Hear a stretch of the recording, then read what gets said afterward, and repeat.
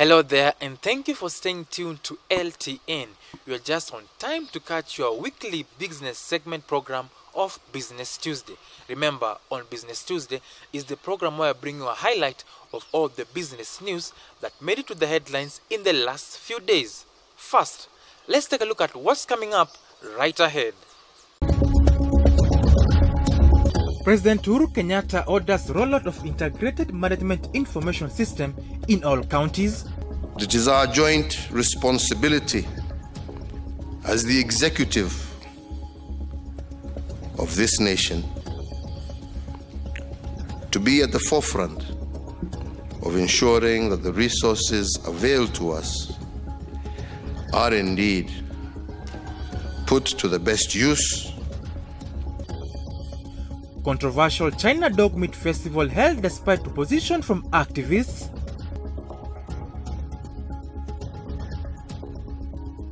Just One Dry, implicated in contraband sugar saga, speaks absolving his company from any blame.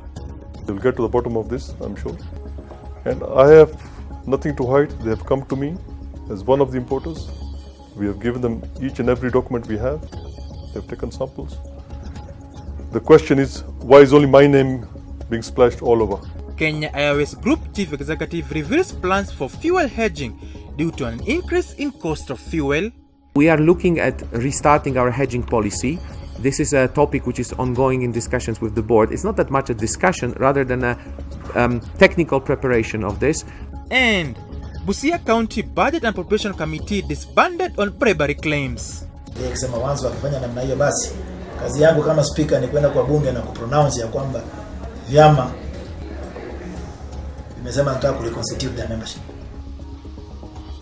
Thank you for joining me. My name is Eddy, Nyadwa, and the program begins right now. First, President Uhuru Kenyatta has directed the Ministry of Information, Communication and Technology to create internet connectivity to all the 47 counties so that they can be connected to the Integrated Management Information System, IFMIS.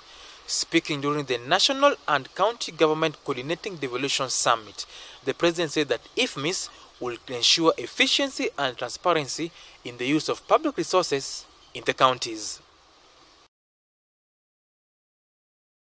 It is our joint responsibility as the executive of this nation to be at the forefront of ensuring that the resources availed to us are indeed put to the best use, and we ensure that there is no leakage or seepage of these resources, which are ultimately aimed at improving the lives of our people. Indeed, the unity and common purpose prevailing in our political sphere today provides us with an opportunity to build upon the successes we have made so far.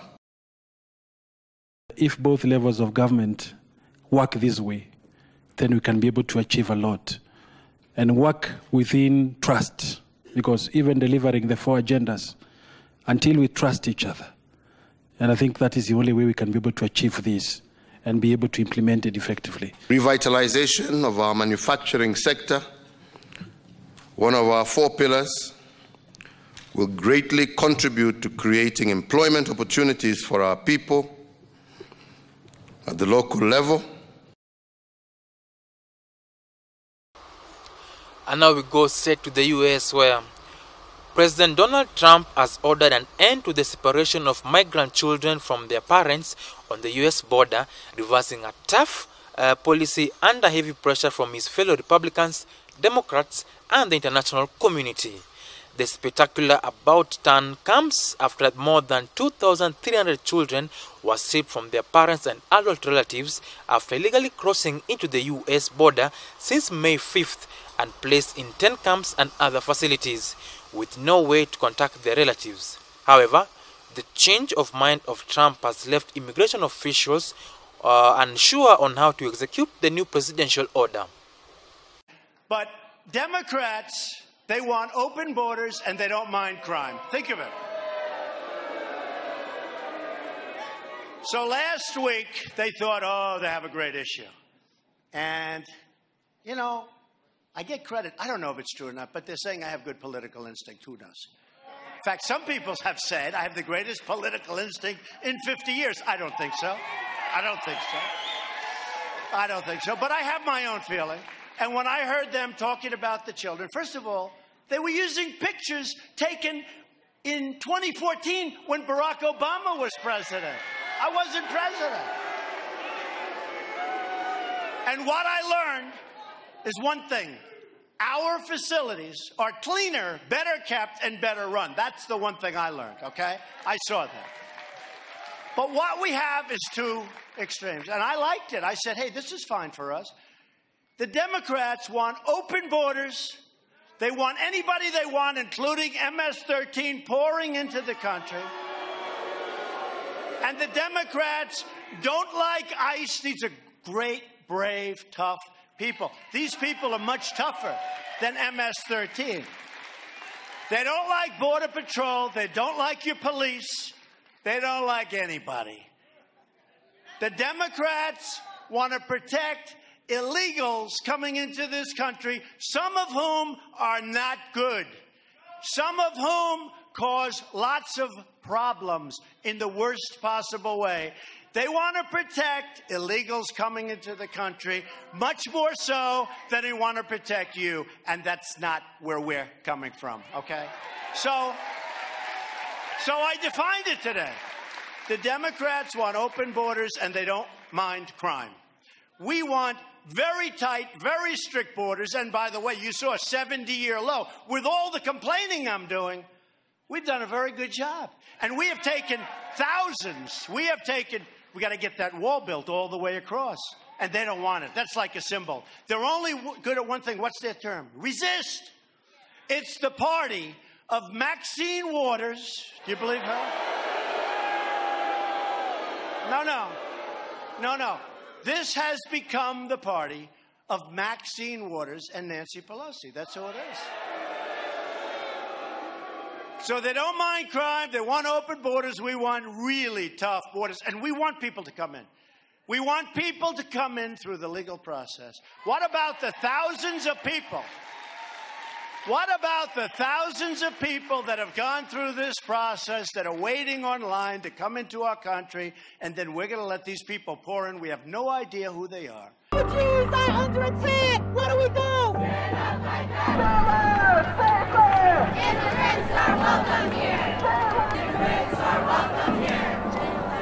Stay clear.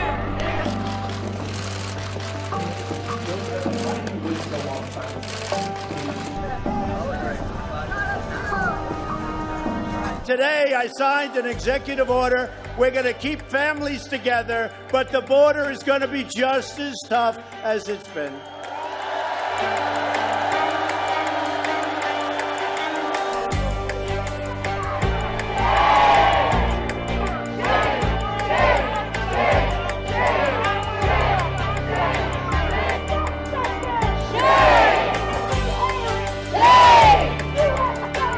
So Trump apparently signed an executive order that says he's no longer separating families a couple of hours ago, but he's still detaining them, and he's still going to detain families, whether it's together or apart. It's unfair, and that's not how we treat human beings.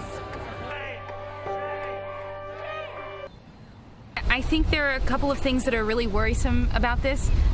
One is that it's being kind of lauded as being a potential end to family separation, but ultimately it's still going to keep children in jails. And when people are coming to the United States in good faith, seeking safety, seeking refuge, to put them in jails indefinitely now, which is what is proposed to happen, that doesn't seem like what I think or the Equal Voice Network thinks that our country stands for. No, we haven't received any guidance. We're actually monitoring the situation, and then we'll implement whatever guidance we get from Washington, D.C. I do not believe that you will find anybody, if you listen to the president himself, I do not believe that you have anybody that things that separating families is a good thing. We take care of the children very well. What is not ideal is that they're actually here. The ideal situation is for these children and family units to be in their home country in a stable situation. It's really not new. It started in 2013, really skyrocketed in 2014. We were going through this very same dynamic of, you're holding families, you're overcrowding the cells or whatever. This has to be addressed through immigration reform. If not, we will be discussing this same thing 2 years from now.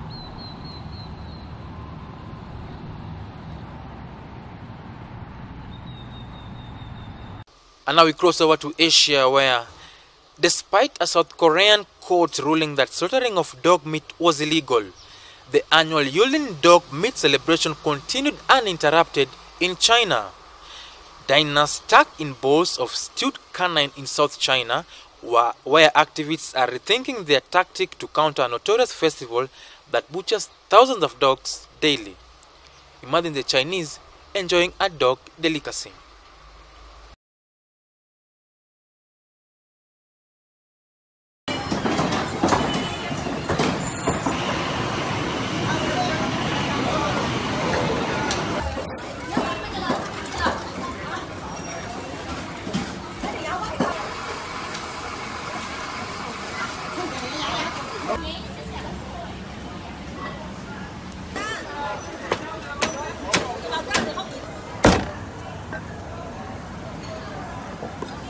时候，我觉得个人的力量、动保的力量是非常薄弱的，也是出现一样，你越搞它越吃得更厉害越。但是后来我就改变了方式，我就去跟政府沟通，也说服政府。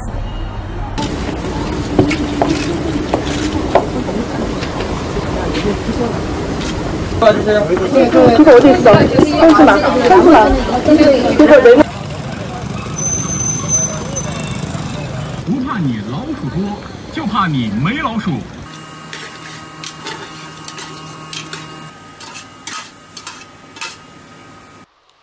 While the Chinese are eating dogs, in Kenya, in Nakuru County, a man was arrested for slaughtering cats and using their meat to make samosa.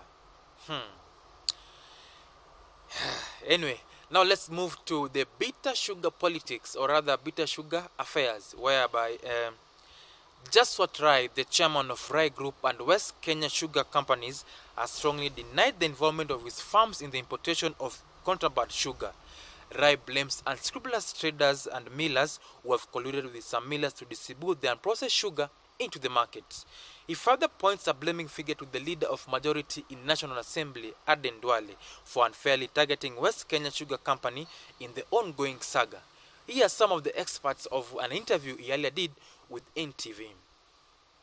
There is not 1 kilo of contraband sugar I have imported. Whatever quantities I have imported, and I agree what Honorable Dwali has accused me of, 186,000 tons. We have imported. We have imported it legally, following all due process according to the law of Kenya. If you remember last year, there was a severe shortage of sugar, of maize and milk, and the government allowed the importation according to this Kenya Gazette of 13th May. And whatever I have imported has been imported officially through the port of Mombasa, and in fact the information he has got, I believe, is from the legal sources. Yes, there are sister companies within the group. You know, when you import a quantity of sugar which has to be financed, West Kenya alone was not able to finance that quantity. And there is no restriction in Kenya that other companies cannot import. During this exemption period, a lot of other companies were allowed other than mine. And whatever I have imported through those 4 or 5 companies, each and every one of them has approval, starting from the Sugar Directorate, CABS, when the sugar was landed in Mombasa, it was cleared through customs. All due revenues were paid, port charges were paid. In fact, we were the only company who have also paid demurrages on those ships. If you remember, there was a lot of maize ships in the port. They were very congested at that time. There have been other ships carrying sugar which were cleared within 2-3 days directly to the port. And I will give you the names. And Honorable Dwale is only targeting my companies. I saw the interview you had yesterday. He gave you a list of the companies. I've printed them. And I saw the way he was turning the pages. It was a long list. But he's only chosen to highlight my companies, not anybody else. And the question is, why? Who is he protecting? There was over 1 million tons of sugar. Or like the Daily Nation has said today, they're talking about kilos now, not even tons. So I can say over 1 billion kilos of sugar was imported in 2017. What I have imported is under 18% of the total importation. And I will explain to you why the quantity I have imported is what I produce in a normal year using local sugarcane. The fundamental reason why duty-free sugar was allowed to be imported because there was a tremendous shortage and prices were going haywire. In May, I remember the price was something like 6,000, 7,000 shillings a bag. And the government had to take action because end of the day, the common man was suffering. And whatever I've imported, we have got all the documentation which I will present to the parliamentary committee when I'm invited. And I will table them. Each and every document I have not taken one shortcut. I have paid all due revenue to the government. Now, still saying with matters concerning the counterpart sugar here in the country is that the Cabinet Secretary for Agriculture, Mwangi Kiunjuri, admitted before a joint parliamentary committee on trade and agriculture that there was excess importation of sugar in 2017 as a result of the free duty import window issued through a gazette notice from the Treasury. The Ministry of Industrialization and Trade, led by Senator Mohammed, reiterated that it did not find mercury in samples of the industrialized sugar impounded in Nisili and Ruiru, but revealed that the sugar contained higher percentages of copper and lead. However, there are those who did not apply, and the only way we could have known that they have been imported after inspection, because we inspected at the point of the entry point, was through KRA. And as we reconciled, we noted now that we are already surpassing the required quantities. And that is how we ended up with the excess sugar in the market. Little did we know that there are other players that who came in. And therefore, applications went on as usual. However, we have tabled that list of those millers and other importers who applied, and regulations were followed. There wasn't enough sugar in the country and even in the region. And that is why it was opened for everybody, including millers, and then we restricted, but we amended it now to October. Already sufficient or more than enough sugar. And that is why we amended that gazette notice and brought it from 31st to October. Who inspected this sugar before they left the country, or if they were inspected here in country, what the test results were. To the best of our knowledge, there is no indication of anything like mercury that has been found in it. We know who imported sugar into this country last year. They came through the port of Mombasa. We should be able to go and ask these people, how much sugar did you import? We actually allowed these people to come in with this sugar. On the sugar matter, what exactly are Kenyans saying? Here are some of the comments by Kenyans about the contraband sugar that has elicited mixed reaction. Ile kitu tunashindwa kuuliza serikali ni kitu gani iko na bei ni sukari ama ni mercury, na kama sukari iko imewekwa mercury, kwa nini haijachukuliwa kutoka kwa supermarket na kwa maduka? Tusikie sukari inachukuliwa kutoka kwa duka. Si support. Hiyo ni historia ya kutufunga macho, kututoa kwa NYS. Hiyo ni historia tusikue concentrated na story ya NYS, to divert attention to sugar.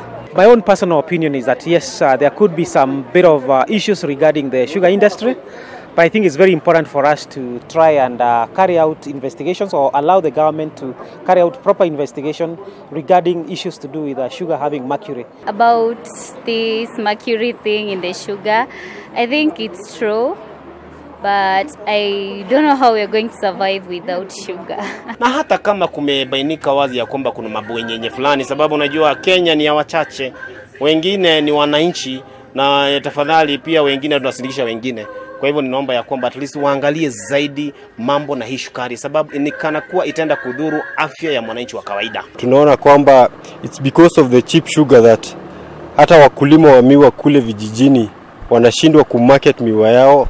Unemployment rate inaenda juu, at the end of the day crime rate inazidi kuongezeka, na sisi ndio tunaumia kama wa Kenya. Niliona hata jana, niliona kwa TV, nikaona hao wakubwa wenye walikuwa wanasimamia hiyo idara walishikwa wengine, na washikiliwe, wafuatiliwe, waone kweli hiyo kitu imekamilika kabisa, wameshika hao watu na wamemaliza hiyo kitu yote.